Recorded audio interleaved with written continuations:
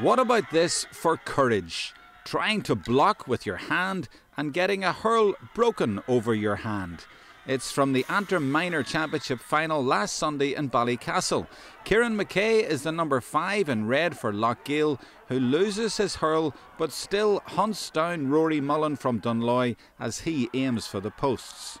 Mullan still managed to score a point, but what bravery from McKay, who instinctively thought only of the block, even without his stick, and who played on despite his opponent's stick breaking over his wrist.